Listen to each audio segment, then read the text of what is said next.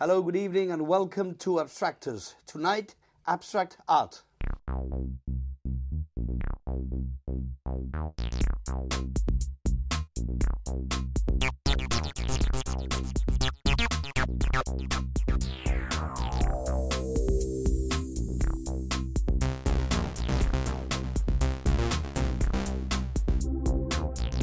Okay, abstract art is one of the most confusing and misunderstood concepts in art.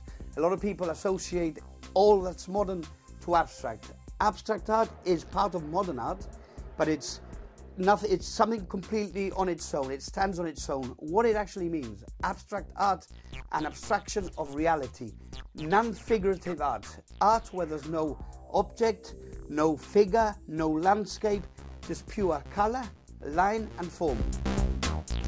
Right, we have a white canvas, and basically I'm just going to start playing, which is what we've always said art should be. I'm going to have fun. I'm going to try using a couple of different colors, spread it out on the canvas and see how it goes. So basically I'm just going to put a nice lemon yellow.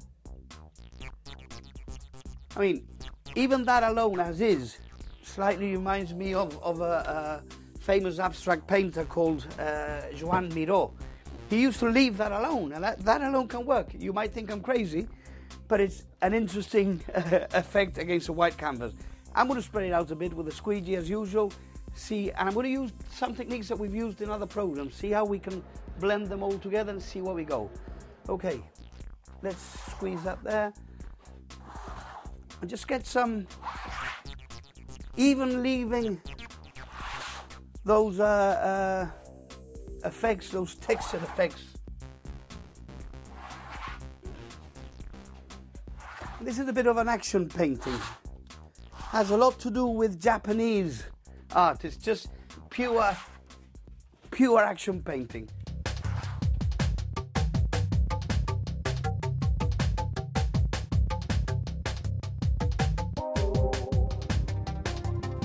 I'm going to add cerulean blue. It's just, I mean, abstract art at the end of the day, it's about color.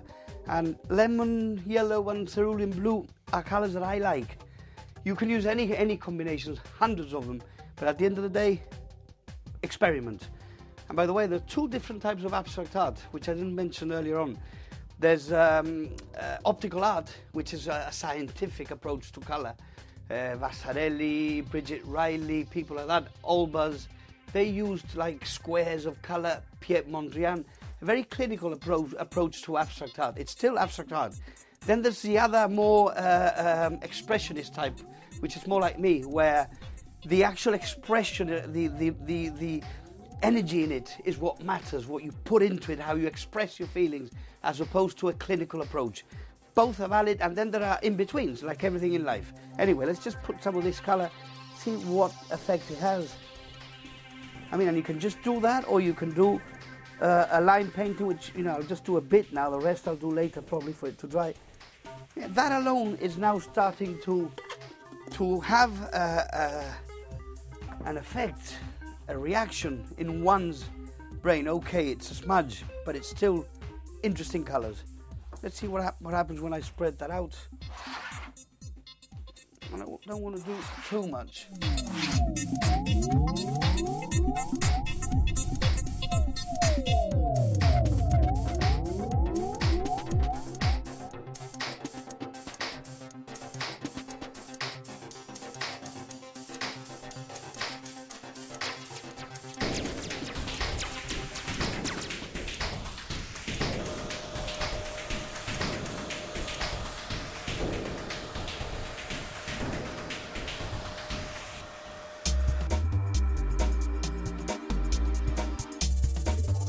As is, it's already a painting that could easily fit into any modern home. Obviously, it has to be a modern surrounding, and you see loads of these in interior design magazines. But before we carry on, I want to mention the sort of work I do prior to something like this. It's important to do preparatory work in painting, and basically I've got my sketch pad here, which I use purely for abstract paintings.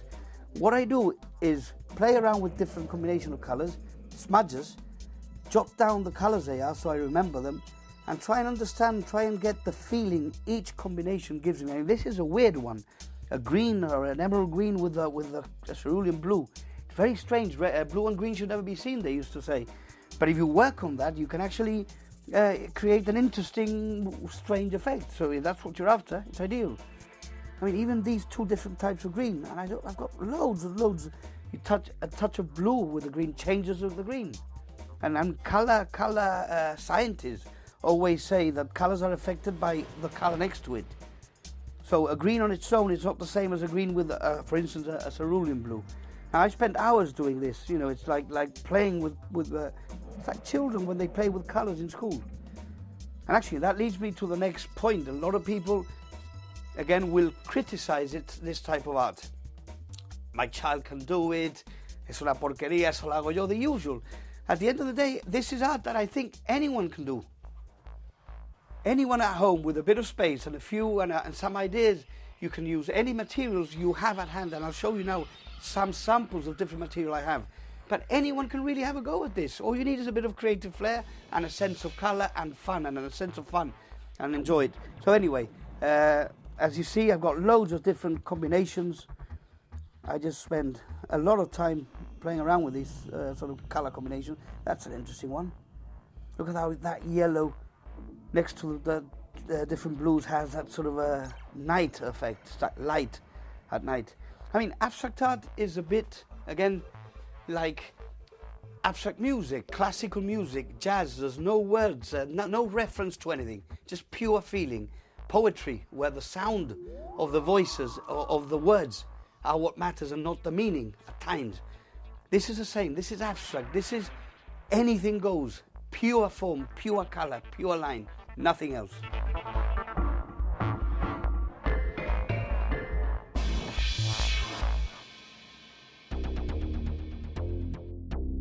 To further emphasize how anybody and anyone can do this type of painting, I mean, I'm just using now the normal color pencils you can buy anywhere, and just trying to see what effect I get just by doing something silly like this.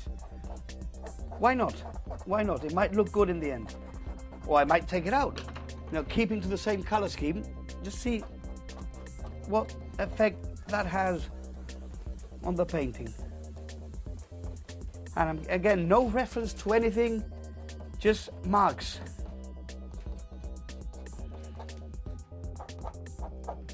But the different type of marks to the ones that we've already made. And what I like about this is how the colors actually mix up or mix together, creating the greens and the different sort of effect on your psyche. A bit more around here. Even crayons, normal crayons kids use in school. Why not? I mean, these are wax crayons, and I'll try and get similar color to the ones we're using. And just, again, let go and have fun using them. See what the color tells me. It might tell me to go one way or another. I might do something like really, you know, see the effect that has there.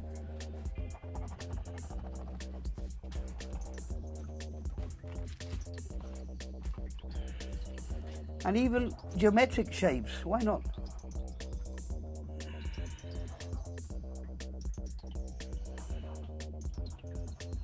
Anything that you feel like doing. As long as the overall effect works, that's what matters.